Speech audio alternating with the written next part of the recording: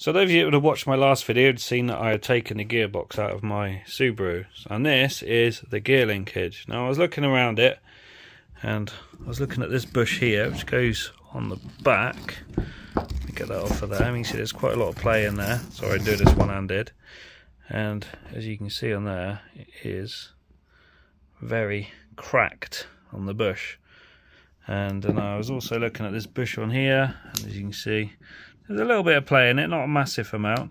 So I was seeing what I could do to improve that, and I found this Whiteline kit. So in this video, we are going to fit this Whiteline kit to my gear linkage and then put it back on the Subaru. So in the kit, you get this solid bush here, which replaces this one, and like I said, this one's definitely seen better days, and 2 new bolts to bolt it to the car, and then you get a replacement bush, which is these for this one. So I think the next job is to take this bush out and replace it with these.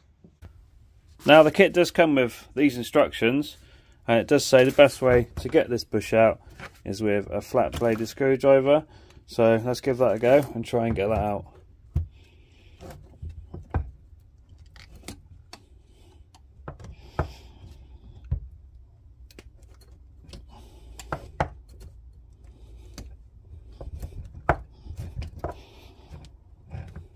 Come in. There we go. That wasn't too hard, was it? So the kit comes with this high performance bushing lubricant, so we'll add that onto the bushes. Now as you can see, I've changed my gloves for this because I don't want to get it all over my hands, so I guess we just put some around the bushes before we put them in. I think it's supposed to stop them squeaking or something. So we'll push that one in there. There we go. I'll wipe the excess off in a minute. Do the other one.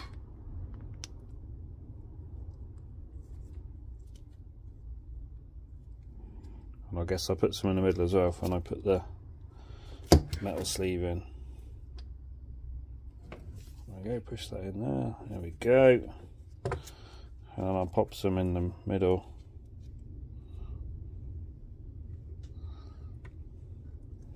And then push that in there like a glove. There we go, all done. 4 to 6 weeks later. So as you can see, I've just got the gearbox back from being rebuilt, so I'll show you how the gear linkage fits onto the gearbox while it's out the car. It's probably easiest.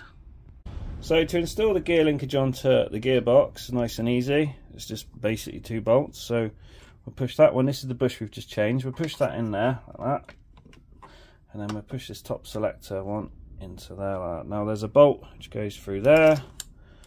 There we go. Get that all the way through so it comes all over. There we go. And then there's a nut which holds the bolt in. So let's drop that in there. I won't do it on tight legs, I'll take it off anyway to get it in the car. So the bottom one, there we go, it's got that lined up. So this wire is for the reverse. So I've already put the bolt through this bracket. Now that sits through there, and on the other side there is a captive nut which holds that bolt in. So we've got that lined up. There we go. And there's a little cut out there for this bracket to sit in. Now this cable here goes onto this, which is the reverse. So we pull that back, we'll slot that on there, and to hold that on there is an R-clip here. So the R-clip goes through that post. Now if you see, if I do the gear selector, as I lift it up, you can see it moves this, which will allow you to select reverse. Now obviously this is a lot easier to do while the gearbox is out of the car, so as I install it on the car I will also show you how it's done. So as you can see, the gearbox is all in, and I've had to lower the gearbox slightly to get the gear linkage on, to get the bolts through. And there you go, as I showed you earlier in the video, they're all bolted up there and the reverse cable. So the next job is the shifter block, which goes on the end of the shifter there. So there's the shifter block installed. Now one thing I didn't mention was there is no prop shaft on the car either, so you will have to take the prop shaft out to get to all of this gear linkage. So to remove the prop shaft, it is super easy. There's the centre bearing there, so you you undo these 2 bolts here, and then there's 4 bolts on the back at both of the diff, and then it just pulls out of the gearbox. So we are in the car. As you can see, it's the gear stick. I've pulled this rubber gasket through there, and then over that sits this metal bracket here. So once you've done the 4 bolts up that holds this bracket down, that obviously gives you a weatherproof seal then, stop water getting inside the car. It's just need to put the interior trim on, and it literally all just slots in. There's no screws or anything, it all just clips together. So that will clip in on there like that, and then this one just clips in like that. And then all that's left is to screw the gear knob on and take it for a test drive, obviously.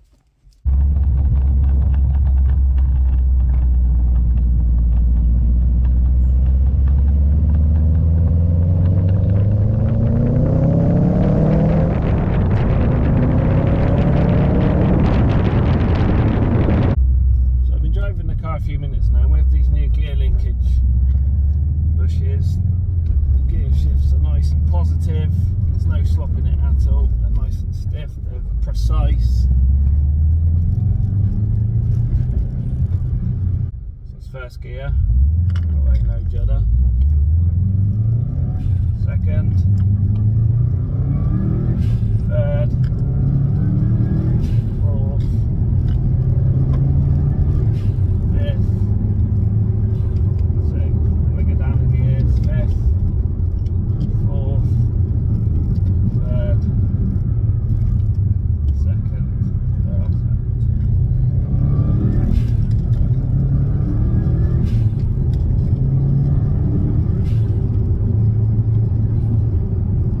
So as you can see, we're back from the test drive, and as you saw on the test drive, the gear changes were absolutely perfect and precise with the Whiteline gear linkage bushes.